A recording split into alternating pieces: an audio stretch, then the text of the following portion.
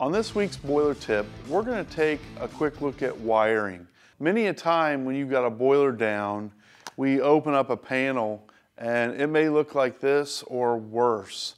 And the issue with that on an actual boiler is most of this wiring is hidden in conduit. So it's not so easy to follow a wire from one switch to another. So an absolutely invaluable asset for your boiler room is the burner wiring diagram. It might be obvious that we should have a diagram of how our boiler is wired, but at many sites those have been lost to the years. And so the importance of a diagram is it really accelerates troubleshooting. On a unit without a print, I've got to chase wire through conduit to find which in a series of switches is tripped.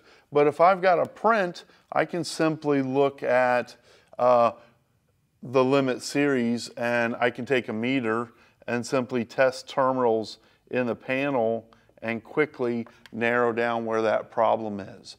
So a troubleshooting event where I don't have a print, I could spend 2 hours identifying a switch that's got me held out.